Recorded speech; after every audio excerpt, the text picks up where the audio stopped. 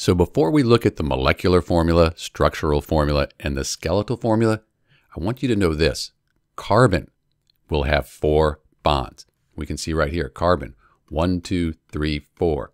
This carbon here, 1, 2, 3, 4. Carbon will form 4 bonds. Sometimes we'll have a double bond, that counts for 2, or a triple bond, that counts for 3. Carbon though, 4 bonds. So let's do this. Molecular formula. We have butane, which is C4H10. That's the molecular formula, C4H10. Has a lot of good, useful information for us about number of atoms.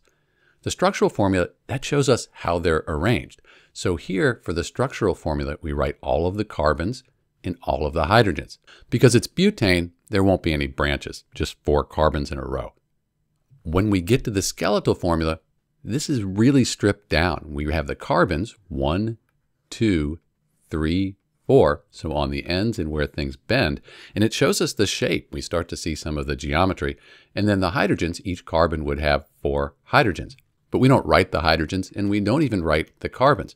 An organic chemist, they look at this, they know this is butane. Let's do some overlays real quick so you can visualize this. So if we put our butane model over here, you can see 1, 2, 3, 4 with the hydrogens around. You can also put it over here, and 1, 2, 3, 4 carbons, and the hydrogens, 3 around this one, 2 around this one, 2, and 3. So now you know the difference. Let's practice. You have the model down here, and I've given you the structural formula. Write the molecular formula, and then the skeletal formula. Pause, give that a try. So we can just count everything up. 1, 2, 3, 4, 5 carbons. If you count the hydrogens, you'll have 12. That's the molecular formula. We have the structural formula. This one has a branch, a methyl group right here. Let's write the skeletal. So we have 1, 2, 3, 4. 1, 2, 3, 4. And then we have this carbon here. So we'll just put a line here. So there's a carbon there. And we don't draw the hydrogens or the carbons because it's the skeletal formula, or the bond line formula, as it's sometimes called. If we lay this over top, you can see how it lines up. Over here, it lines up as well.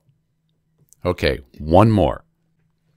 We're going to go back this time from the skeletal formula, and then we're going to write the structural formula, and again, the molecular formula here. So give that a try. Write the structural formula and the molecular formula based on the skeletal formula and the model here.